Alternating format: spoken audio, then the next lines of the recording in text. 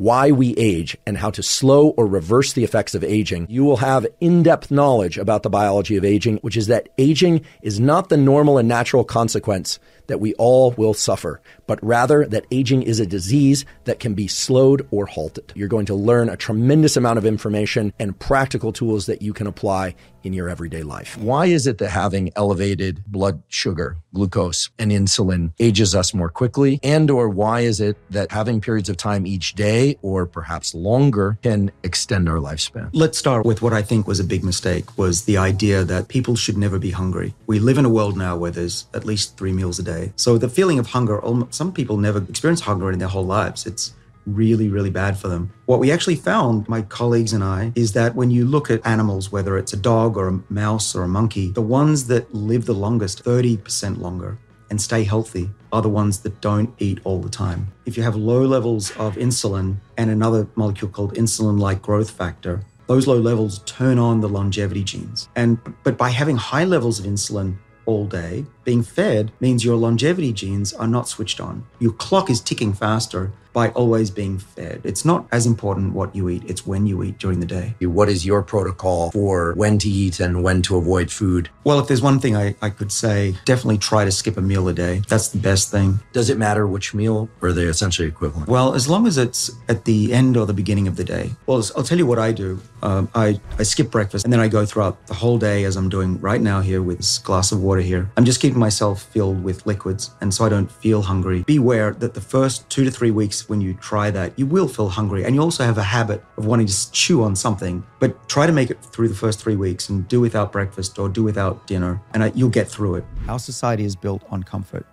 Most countries have enough food and shelter. We can sit down. We don't have to run away from predators very often. And this is a real problem because these longevity defenses that normally would be activated by being cold and hungry and running are lethargic. The body doesn't expend energy to defend itself unless there's a need for it. And modern society is the worst thing. We love comfort. It feels good, but that's the worst thing for long-term health. We need to trick the body into getting out of its comfort zone by doing these things we've talked about: eating the right foods, eating less often. And as long as we have adequate nutrition, that's what we call it intermittent fasting, that allows the body to turn on these defenses without suffering long-term negative consequences. What's interesting, I find, is that even though we know the fridge is probably full with food, our bodies are not that smart. Our bodies don't get that message, and we can trick the body into thinking, oh my goodness, the fridge is running out of food, or the field or the forest is lacking in food. We better get to hunker down and survive. What are those things? You burn fat, you increase your metabolism, so you've got more energy to run around and find food. You become more alert because you've got to go find more food, and you defend your body against insults, whether it's incoming infections or diseases from within. And that's cool that we can trick our bodies. And it's not that hard. We just need to do the things we're talking about. I've heard you say you eat mostly plants, but a little bit of fish or chicken or something of that sort, or eggs or... First thing I would go for would be a dark green leafy vegetable. So that would be, kale or anything. I think baby broccoli is good. All that good leafy stuff. I also would do Brussels sprouts. Then I would go and I get fruit. I'm not averse to fruit. It's a nice snack in between. So I'm pretty good on apples, but I don't go for a really sugar-laden fruit. I also eat beans and things. I went almost completely to plants, and my body has responded. I look better. I think my skin is better. I feel better. My memory is certainly better. You just look at those populations and people that live a long time. They are generally smaller, women who don't eat much, who eat vegetarian. I mean, that's the fact. But is that specifically to avoid excessive amino acid intake, or is it something specific about plants that excites you with respect to... I mean, vegetables are delicious too, but what is it? Is it something great about plants, or is it something bad about... When I think of meat, I guess the biologist in me thinks amino acids, right? Well, there are two good things about plants, and neither of them is taste for me. I would eat steak all the time if I could. I did when I was a kid. I'm Australian.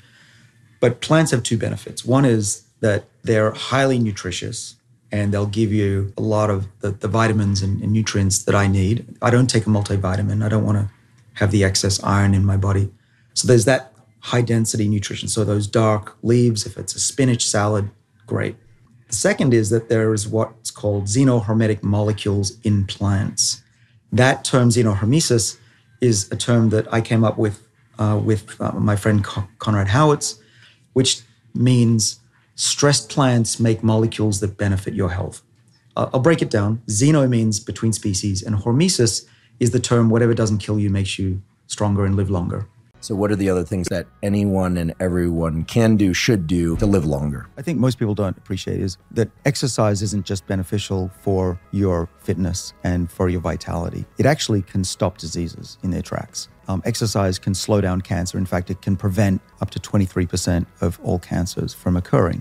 That's true for cardiovascular disease. In fact, it has an even bigger effect on that. 30% reduction just by doing moderate exercise every week. 50 minutes is sufficient, or 3 times a week with 10 minutes. All-cause mortality. Mortality is basically slowing down aging. That's a 27% reduction in the rate of aging just by exercising. You can measure biological age now in people. I could take one of your cells, Matt, back to my lab, and we can measure the rate of your aging. It's called the Horvath clock or DNA methylation clock. And when you look at people that have lived a healthy lifestyle, say they've been exercising for the last 30 years, they are much younger epigenetically, according to this clock, than someone who hasn't. So that tells us that very likely that exercise is not just protecting you against cardiovascular disease, it's slowing down your overall rate of aging. I've heard you talk before about some of the prime movers for longevity and all-risk mortality. And I'd love for you to review a little bit of that for us. I think we all know that we shouldn't smoke because it's very likely that we'll die earlier. Smoking is approximately a 40% increase in the risk of ACM. What does that translate to? And that means I'm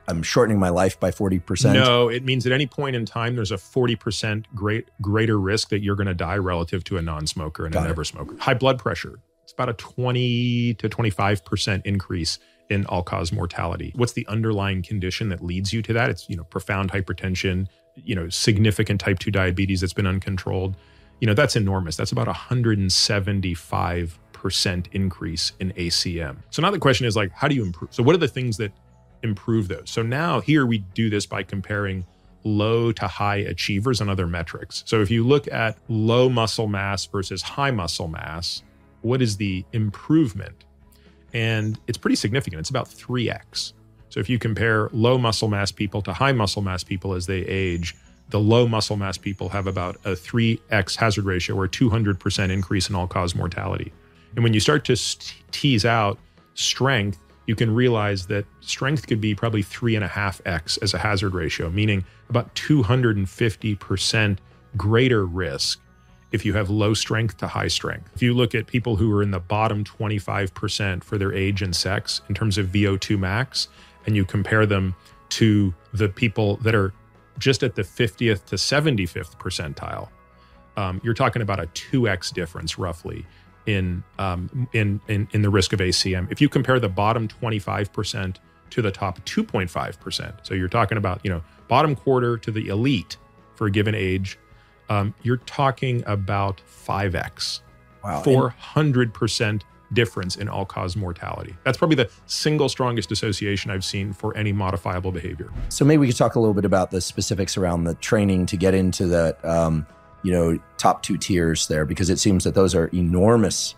positive effects of cardiovascular exercise. Until your VO2 max is at least to the 75th percentile, and you're able to wall sit for at least 2, and you're able to dead hang for at least a minute. I think we have 1.5 minutes is the goal for a 40-year-old woman, 2 minutes is the goal for a 40-year-old man. So we adjust them up and down based on age and gender. We could rattle off a bunch of relatively low-hanging fruit. I wish there was a rule that said you couldn't talk about anything else. If you do the right things during your life and start at an early age, let's say 25, start eating the kind of diets that I talked about, I think that we should all aim to at least reach a century. I'm a little bit behind. I was born too early to benefit the most from all of this discovery. Those of you who are in your 20s, you should definitely aim to reach 100.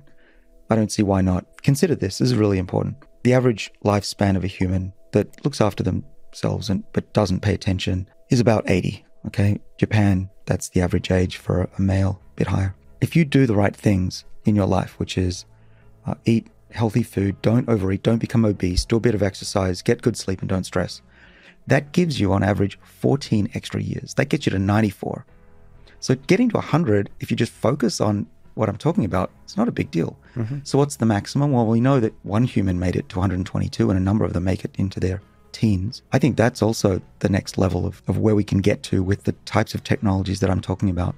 Medicines like I mentioned rapamycin, there's one called metformin, which is the diabetes drug, which I take. That in combination with these lifestyle changes should get us beyond 100. How long can we ultimately live? Well, there's no maximum limit to human lifespan. Why can a whale live 300 years, but we cannot?